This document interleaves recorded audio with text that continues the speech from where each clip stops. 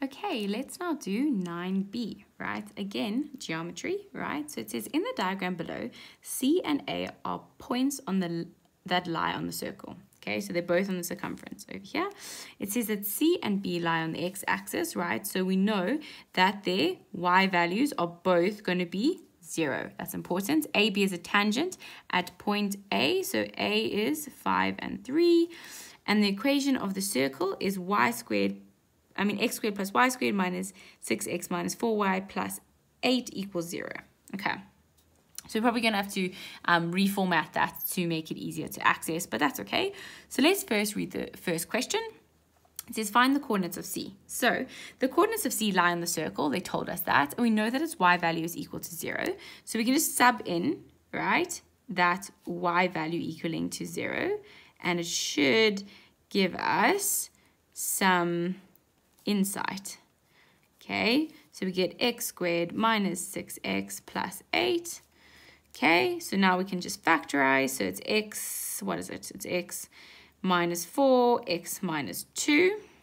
Okay, so we know that x equals 4 or x equals 2, right? So now we need to be a little bit critical as to what is the value of C. We know that there are two intersections here, right? There's one over there and one over there. So this is going to be the 2 and this is going to be the 4. So C's coordinates are 4 and 0. Okay, so it's important to remember that the diagram is a tool for you, right? I think often students kind of disregard the diagram with questions like this, but the diagram does give you a bit of steer. Okay, so we've done C. Let's now move on to the next question. Next question is quite a big question, right? But let's not panic. Let's just see what we need to do. So it says, calculate the length of CB. Okay, so the most important thing is we need to know what we're talking about. So we know, oh, that's the length we're looking for. Okay, so that's interesting. Okay, so we want to find that length there. Okay, so if we want to find that length there, fundamentally we want to find the x value for b, right? Because if we find the x value for b, then we can just quickly find the length. So that's not a problem. So what we should do is we should try and find the equation of this line, right? Because if we find the equation of this line, we can sub in a, right? We can use a to get the equation of that line, and then we can just find our point B. But to get the equation of that line, right, we kind of need the gradient, okay?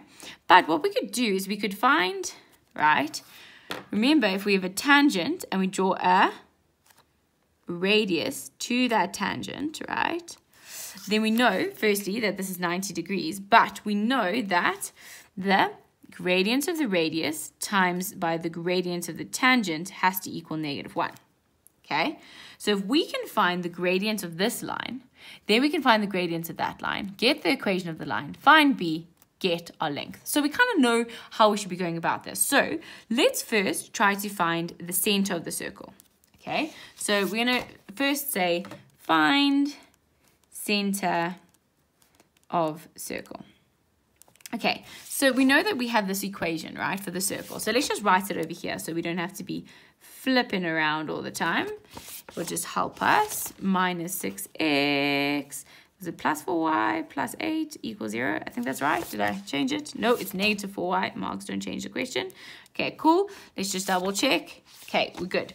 So now what we want to do is we want to get it into the form, right? We want to get into the form x minus something, all squared, plus y minus something, all squared, equals radius, right? Because remember, this is the general form of a circle, right? So I'm just going to say equation. So generally, they make this P and Q, right? So I'm going to say equation of circle. So that's how we want to convert it, okay? So what are we going to have to do to this to get it into a form like this? Well, you should be thinking completing the square, right? If you're not thinking completing the square, start thinking completing the square, okay? So let's just group these together, right? So I'm going to leave a space here because we're going to need to complete the square. Minus 4y, and then I'm going to say -8 over here, okay? So to complete the square here, to make this x minus 3 squared, right? I'm just showing you where we want to be, completing the square, right? We have to plus 9 over there, and here we're going to plus 4, Okay, if you don't remember how to complete the square, I'm not going to go over that now. That you can go over. That's something you should have gone over for paper 1, right? So basically, I've added 13. So I'm going to, I've added 13 that side. So I had to minus 13 off this side, which means I add 13 that side. Okay, so this equals 5.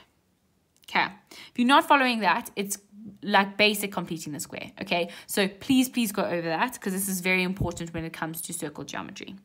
Okay, so we know that the center of circle is 3 and 2.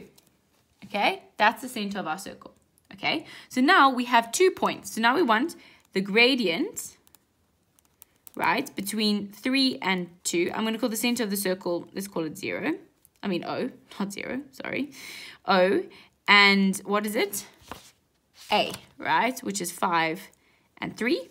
Okay, so remember gradient is change in y over change in x. Okay, so I'm going to say 3 minus 2 over 5 minus 3, which gives me 1 over 2. So that's my gradient of my radius, right? It's the gradient of this radius there. Okay, now we say the the gradient of the radius times by the gradient of the tangent has to equal -1. Okay, so we know that the gradient of the radius equals 1/2. We've just calculated that. So now we know that the gradient of the tangent has to equal -2. Okay, remember the tangent here is just AB, right? And the radius here is OA. Okay, just so that we're on the same page. Okay, so now we've got the gradient. Let's think about, now we're going to say AB, we're looking at the line AB, right? So we know y equals mx plus c, it's a straight line, right? Tangent is a straight line. We say, okay, the gradient is -2. We know that A, right? Remember A sits on that line. So sub A in, okay, and that can give us our value for C, which is 13. So our general formula is this for AB, okay?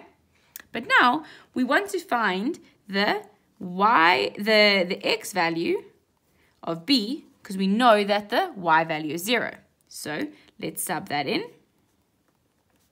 Okay, so I'm getting that x is 13 over 2, which is actually 6.5. Okay, so B, right, B is 6.5 and 0. Okay, so now we found that distance over there. Okay, if I'm going a little bit fast, just slow down the video or rewatch it. I do realize that I'm getting very excited here. Okay, so we have, now we know that C is 4, B is 6.5. They lie on the same line. Therefore, right, don't forget what we're trying to calculate here, right? So distance or length, right? Length is probably a better word. Length of CB is 2.5 units. Remember to put in like the word units, right? Because it's important because it indicates that you know that you're working through length. Okay, so that's the end of this question. I hope that was helpful. Really interesting question that. Also really good question to look over because it tells us we need to revise our completing the square. We need to remember gradients. We need to remember gradients with a radius and a tangent, and then also just our straight lines, right? So this is it draws on a lot of different areas of competency. Okay, let's now move on to question 10.